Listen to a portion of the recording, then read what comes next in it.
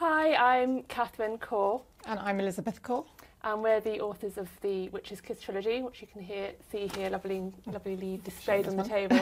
Our latest book, The Witch's Blood, is out now, and we're really happy to be here to talk to you today on Facebook. If you've got any questions about the trilogy or about writing together, please do send in your comments or tweet at us. I think people are monitoring the channels. And we just like to do a quick shout out to Gary, who we think is watching right now, and Jane, who we hope will be watching a bit later. And Emma from Never Judge a Book, and the lovely Zoe, who we hope everything's going well for you today. Some questions, I think. Oh, we've got some competition, actually, we're going to talk about first. So we are having a competition to win 2 full-signed sets of the Witch's Kiss trilogy, and the prizes are going to be awarded at random, I think, to anybody who puts a question in today. So if you actually send a question in, your name's going to go in a hat, and you could win all 3, and we will sign them before we go, we promise. Okay, so got one question here from Sean Robertson. How different would you say your personalities are, and do your differences help or hinder in the writing process? I think Katharine is possibly on the more serious, darker side. And I like to kill the characters and make bad things happen to them. Well, I'm more on the more kind of fluffy bunny, light-hearted side, and I like to, I like to make our characters laugh and our readers laugh, and I really like to save people. But I think as sisters, we've got a lot in common, and we grew up together, so we like a lot of the same stuff. And I think in our writing, we actually pull ourselves together. We pull together. We're at sort of opposite ends of the spectrum sometimes, but we meet in the middle.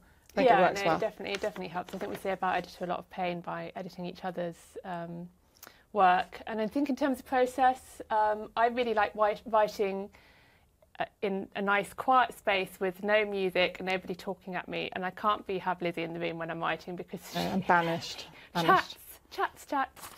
I don't know what you do when you write when we're doing the first draft. When we're editing, we sometimes sit together, but with writing... I procrastinate a lot, actually. Get up, make tea, get some biscuits, bourbons, put the gentle relaxing sound of the ocean waves in the background. But when I get down to it, then it's sort of tunnel vision, the same as you, I think. We do, separate rooms, definitely.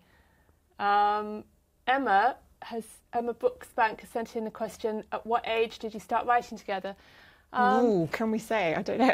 Really late, because we're so old, actually. No, we both started writing separately, didn't we? So yeah, so I think I was in my, I was just after my son was born, or I was pregnant with my son in my sort of early 30s, and you were more earlier than that, though, didn't you? Yeah, I mean, I've been writing fan fiction since I was about 14, and you were writing lofty poetry, weren't you? Really, really bad poetry, which nobody's ever going to see because it's so bad. Under the pen name of Catherine Duvalier. Probably something really I think terrible. It was.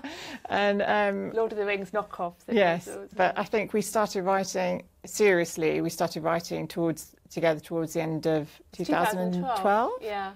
And we submitted our first manuscript, I think, in 2014, and then... end of 2013. Yeah, and then The Witch's Kiss, we wrote in 2014. Yeah. Yes. So, no, it's been exciting, actually. Yeah. It's been, super fast, really, and a bit of a whirlwind. Really fun. But it's good.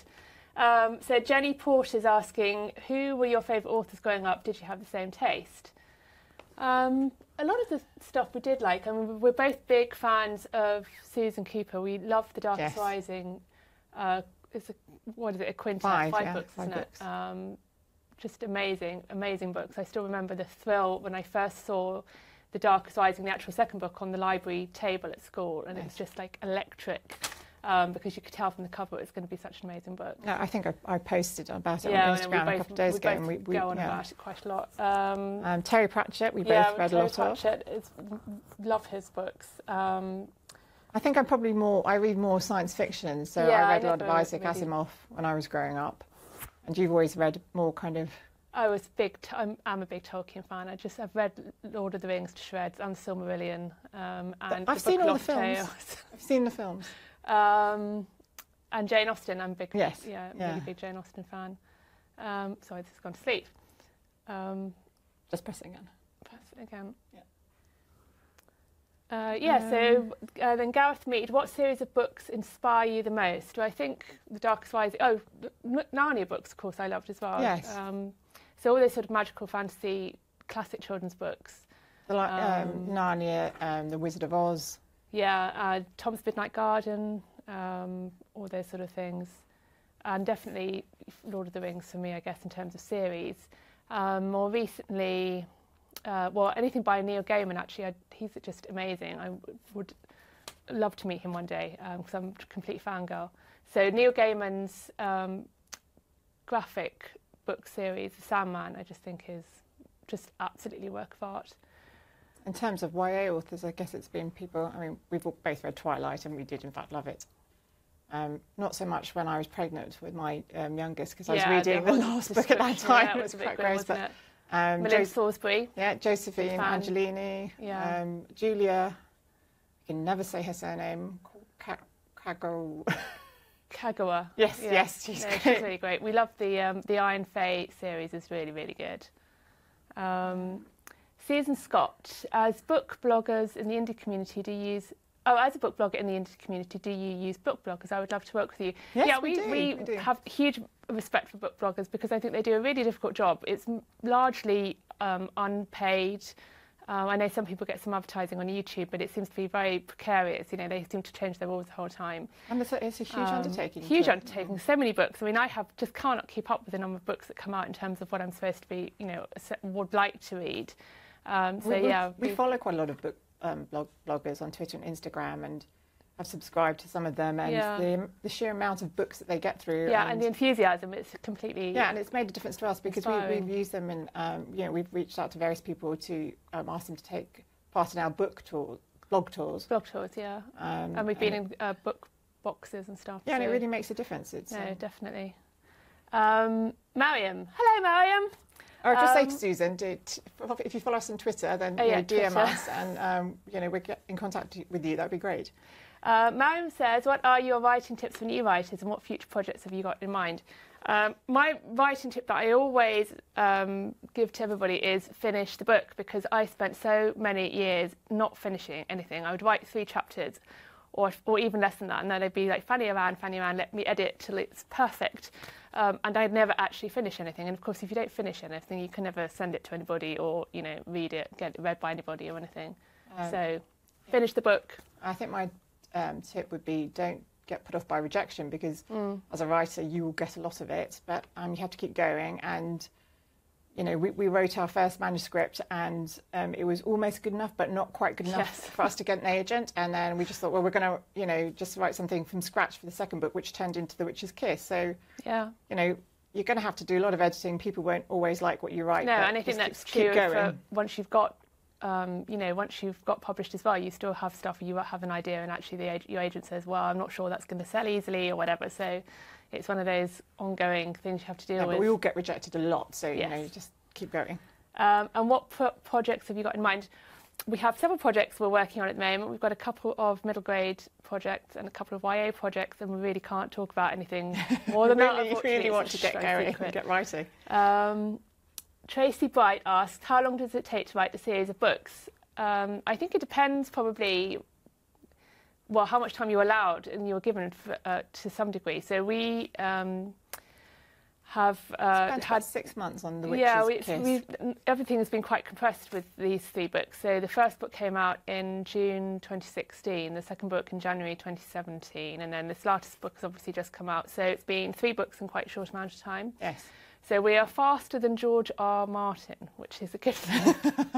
So I think it depends on the length of the book and lots of other things. But I think, yeah, it does. But I think we write quite quickly because we're doing it together. So for us, it's a bit different from other authors writing on their own. Yeah, definitely. Sue Pesha, I think that is pronounced, asks, where is your most inspirational place to write?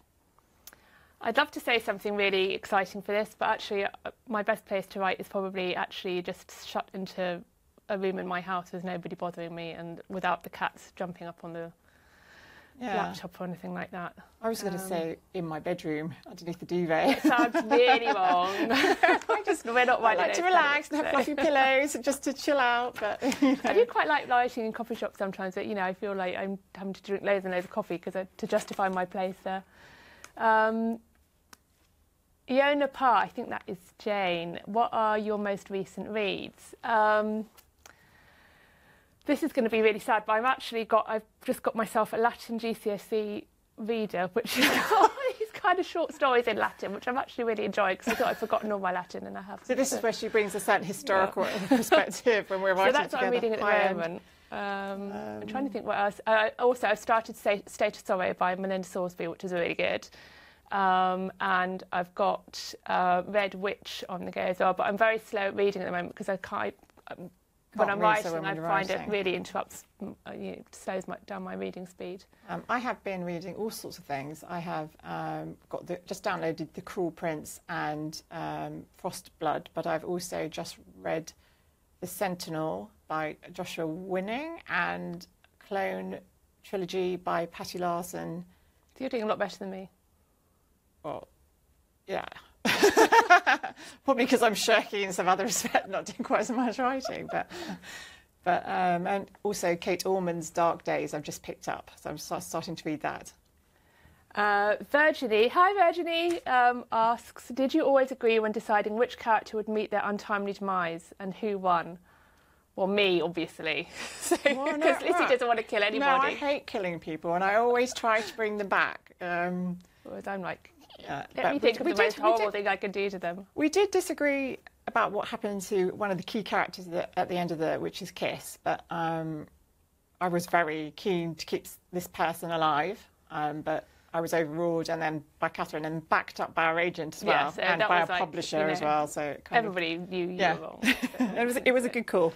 So we don't always agree, but I don't get to kill as many people as I like, sadly. You wanted to kill off, I'd like to kill Gran, didn't you, in the second book, and I was just not having any of it. Not yet. This is Lauren McClellan asks, how much research did you put into each book?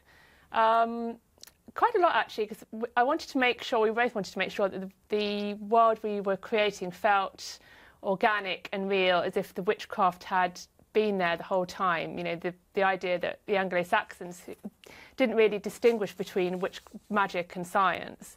So their magic was very much their explanation for the world around them, and the idea that all of the stuff that they did had kind of gone underground when Christianity came along, and they'd stayed there. So you have these covens operating in secret for hundreds and hundreds of years. So we've got spells in Anglo-Saxon and spells in different languages because we figured there would be spells contributed all the way through the history. We had that checked, didn't we, by I think some sort of scholar in Cambridge. Yeah. Checked. The Anglo-Saxon, because my Anglo-Saxon's a bit dodgy. But we did have a few funny arguments on the way about rabbits, wasn't it? When did rabbits arrive in England, you see? So was it the Romans or was it the Normans? And I put rabbits in, and then I was like, oh no, I've done it all wrong. It was the Normans. But actually, no. Kill the rabbits. No one's going to. I don't think anybody really cares, apart from me. But yeah, so I liked doing the research. The difficulty is you get into the research, and then you're like, oh, let me look at this interesting thing about witchcraft or whatever, and then 2 hours later, you've done no writing. We've done some other research, which has been more kind of how to. One piece of research was how to take out a heart through the rib cage. Yeah, and I did want to know if you actually tried to cut somebody's heart out with a sword, what would happen? Because I think you've got to get it right when you describe it. Yeah. So Mariam asks, would you ever write non-YA? Who are your favourite non-YA authors, and would you write contemporary? We are working on a couple of middle grade ideas at the moment, so yes to that one. Our favourite non-YA authors, we really like James Nichol. This Witch Alone series is fabulous. Matt Haig, I think some of his stuff is sort of YA-y, but non-YA.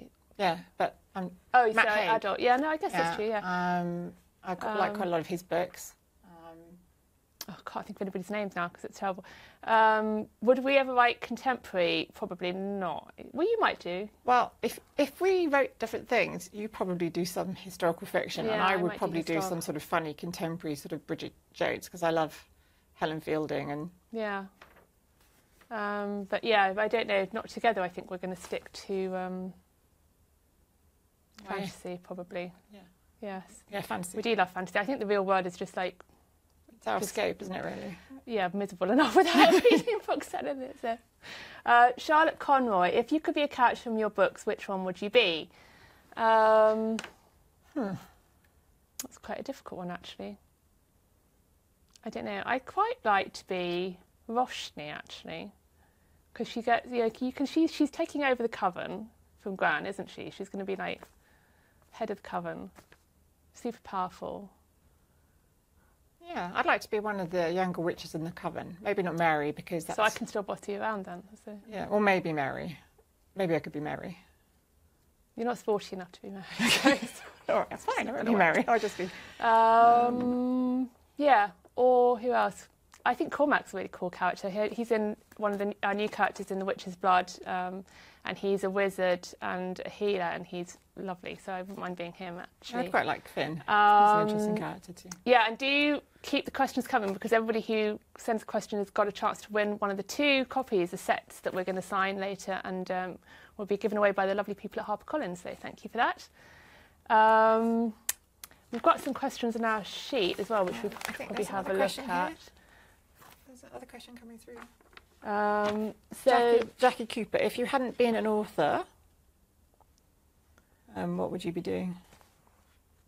I don't know. I always think I'd like to have been an astronaut, but I'm not very good at maths, so that might have been a really bad call. I don't think they'd have let me on the International Space Station. I'd quite like to be a doctor, because I'd quite, they make quite a lot of TV shows about doctors. So you just want to be a TV doctor yeah, then? I come in and go, I concur. The guy on Friends. Yeah. Lots of dramatic pauses. I'd like to do that. OK, let's have a look at some of these from our, that we've got sent in earlier. Well, this is a good one. OK, I'm going to give you 3 characters. Kiss, marry or kill these people. OK. No, I get to go first. So I'm going to give you the characters. OK, so who can I give you? Leo. Gwydion. This is going to be really easy, actually. And Ronan. Leo, Gwydion and Ronan. OK. I'd have to say, or is it kill? Kiss, marry, kill. OK, kiss Leo. Okay, kiss Leo. One of the other evil guys. Kiss Leo, marry Ronan. I think he'd be salvageable with some intensive therapy. And defo kill Gwydion. Definitely kill Gwydion. Yes. OK. All right, you can ask me now. All right. OK. Finn, Gran, and another male character, Cormac. Finn, Gran and Cormac. That's a lame selection, isn't it? It's a bit lame. Well, you took the good ones. OK, Adam. No, I don't mind. I just think Gran's a little bit old for me, that's all. I could go for, like, Roshni, maybe. OK. If you ask me Roshni, who were the other 2 people? I forget now. It was Finn and Cormac. Finn and Cormac. Finn, Cormac and Finn's dad. Finn, Cormac and Finn's dad. Well, Finn's dad is horrible, so I'll kill him. And I guess I'll marry Finn and kiss Cormac. That'll be all right. Excellent. Good choice. Yeah, I think so. Good choice.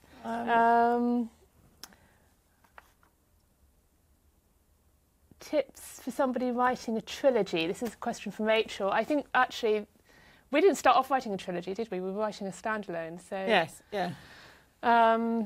So we had to really kind of learn afterwards what we should be doing when we were writing a trilogy. So I think, in retrospect, probably make sure that you've got the... I think it's worked out fine, actually, but it would have been less stressful for us if we'd known exactly from the beginning where we were going with all of the story arcs and everything, rather than having to think afterwards, OK, how do we make this work over the length of the... I think we were quite lucky with The Witch's Kiss, because a lot of people have commented and said that it's probably quite easy to read as a standalone. But I think there's so much about the world that was still unexplored in the characters that we had enough material, obviously, to carry it on and to get through the trilogy. But any particular tips for writing a trilogy? I think it's a bit planning ahead. We are definitely planners. And one of the other questions here is from Jen, is planner or pantser?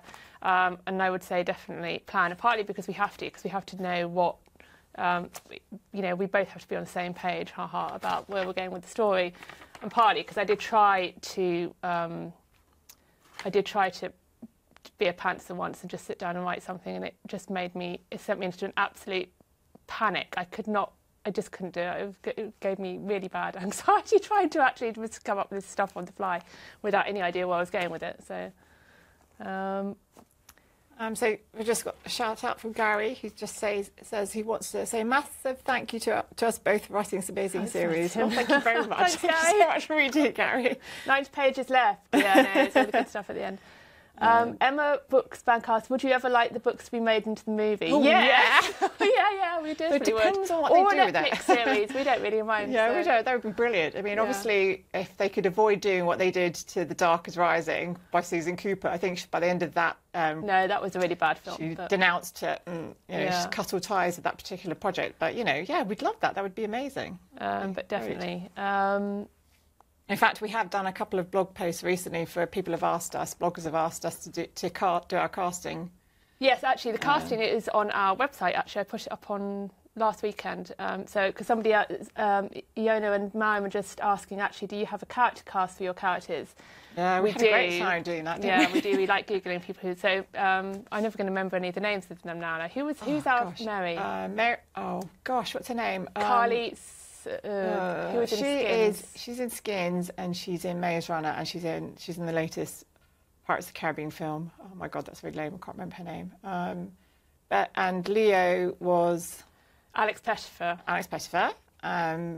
Jack was Jamie Lee Campbell Bowers. That's Bowers. It, yeah. Finn is the guy from Rivendell. KJ Apper. Yes, that's it. I think KJ for the guy from it. Ruby is Natalie Manuel, I think it is, who's in Game of Thrones. Gran was Judi Dench. Roshni is Mia Sayal. Yeah. And I wanted William Moseley as Jack, but I got overruled. And Ronan is Aidan Turner. Be still my beating heart. And Gwydion was Tom Hiddleston. Yeah. Do we believe in magic? This is from Elena Kays. I kind of want to. I mean, I think, to be honest, I'm very much we just don't know enough about the world to know what is really out there. And it sounds a bit, what's that TV show? The X-Files, doesn't it? But we don't. I mean, scientists say they know everything, but I think the best scientists would say they admit that we don't know everything. We were discovering stuff the whole time, and things which I'm very much in the Anglo-Saxon mindset that there's a fine line between stuff which is what we'd call scientific and stuff which is magical, because a lot of stuff we see now in science is magical, isn't it? I mean, the idea of people going up into space and things like that. So, yeah, no, I definitely think there's a. I mean, we keep hoping, which is why we keep writing it. And I think so many people want there to be magic in the world, which is why fantasy books. Yeah, absolutely. There's always going to be room for it. Jackie Cooper asked, do you get involved in your book covers, as this is the first thing we see on the shelves? Probably just as well that we don't. No, probably just as well we don't. But no, we've seen sort of the kind of mock-ups and so forth, but we haven't had, and we've made some suggestions, but we haven't really had. No, we're very lucky that we have an absolutely brilliant cover designer, Lisa Brewster from Black Sheep Design, and she's designed all 3 book covers, and we love them very much. And they're our little special book children, aren't they? Because they're just so beautiful. And neither of us can. Well, you're better than I am. I literally would be stick people on the cover, so it wouldn't be good. Mary Jo Campbell asked, do you take inspiration of your relationship like being sisters and working so closely together? I think so, because definitely the main relationship really in all 3 books, the one that runs throughout all 3 of them is Mary and Leo. Yes, yeah. And even though in the middle book there's some strain there because of the events of the first book, they're not reacting obviously like normal people to what's happened to them. They're always there for each other, and there's no way that Mary is going to leave Leo trapped with Ronan. And we've always had a very strong bond as sisters, and we lost our mother about 14 years ago, and she was ill for quite a long time, and I think we've kind of when we were teenagers. Little, and I think we've sort of always grown up having each other's backs, and I think we wanted to reflect that in the books, which I hope we've done. Yeah, because I think you see lots of people. There are so many YA characters, particularly I think, where they're only children, and I guess that leaves room for friendships and stuff like that. But lots of people do have siblings. We really wanted to write something that would reflect that and reflect our own closeness, and not have dysfunctional siblings murdering each other and blah blah, which we might do in another book, because that's kind of a fun thing. But Catherine Moore asks, what is the dynamic of your relationship? Well, I'm the bossy one, I would say. I'm the needy one, as you said on Twitter recently. I'm disorganised and a bit chaotic, though my children are much smaller. And, you're very organised and get stuff done, and yes, somebody has to be. Yeah, but in terms of our writing, I think we make each other laugh. And yeah, we do. No, it's always good fun. And, yeah, we have some really fun times writing. Yeah, this is another reason we can't be in the same room, because we actually just end up messing around and laughing, which would be good for us, but not so good for our deadlines and things like that. So I think we've only got about 5 minutes left. So let's look at a couple more questions that we were sent in earlier. What should we? How do you approach a big structural edit? This is from Aisha. Hi. I think, well, personally, I mean, I don't know if you would. Because we don't always sit down and immediately edit together, but I like to look at the overall structure of the book and say, well, okay, here's where these are our themes, and if you actually break down the structure into kind of, we've done those sheets, haven't we, where we do like big spreadsheet kind of things. So sometimes if you do that, if you really break it down visually, you can see where there are holes in, this plot line isn't being carried through properly. In all of the sections and that kind of thing. Anything you'd add to? Not really. Just that I think with me it's quite instinctive, and just have to read it through and the bits that you need to work on. Yeah, she's a really good editor. But obviously we get a lot of help from HarperCollins and our lovely editor Michelle. Yes. Hi Michelle. Oh, I keep losing my earpiece. Don't break now. Don't know. Breaking the technology. Okay, one more question we might have time for on here. Which Hogwarts houses will the main characters belong to? Oh, that's always a good one, isn't it? I think, well, Mary is probably she's somewhere in between Slytherin and Gryffindor, I guess. Yeah, she wavers, doesn't she? Yeah, because she has all this immense power, and she has this ability to be very destructive. And she's quite unforgiving, which is a big thing in the third book. She has to learn that she's going to have to let some of this stuff go, and if she doesn't, it builds up into its own kind of problem. But she ultimately she's a very loving, supportive, loyal person. So that pushes her a bit more towards Gryffindor. I think Leo would be. I don't know. I want to say Hufflepuff for Leo. Do you think? Yeah, I think Hufflepuff. Finn, I think, he's probably a Slytherin, isn't he? Really. But good Slytherin. Was nobody that bad? Have we got any Ravenclaws? I think Ruby's probably a Ravenclaw because she's very intuitive and I think she's smart. Roshni, I would say, was a Ravenclaw. Yes. Gran is probably Gryffindor. Ronan, Slytherin. Slytherin, yeah. I think that's true. Gwydion, Slytherin. Slytherin. I'm not sure Slytherin would have either. I don't know. Ronan's really. I don't know. Do you feel sorry for Ronan? Gary asked, who is your favourite character? I have to say, I do love Finn. I'm a bit team Finn. I know other people are going to not agree with that and think that things should have... I can't actually say anything more because I might say spoilers, but no, I do love Finn. It sounds really... we should probably say Mary as well, shouldn't we? But actually Leo. I love Leo. He's my fancy old brother. And... I know, you're right, but I'd rather have Leo's. No, it'd be nice to have Leo as well, wouldn't it? If we could have, we really need to do some... What's that film, Weird Science, where they build a person? What, make our own Leo? Yeah, make our own Leo, like an Airfix kit. Could be a whole different story. Could be a whole new trilogy. Okay, so I think we've got to wrap it up, but it's been lots of fun, actually, and thanks so much for sending in questions. It's been great. Thank you. But thank you, so thank you to everybody who's joined us today. The books are available now. The new book is out, which is here. It's lovely cover with its all three of them. Nice shiny black holly leaves on, which are super poisonous. So we were glad to get those in there. And yeah, hopefully we're going to sign some of these shortly, and they will be sent off to whoever gets picked out of the hat for winning.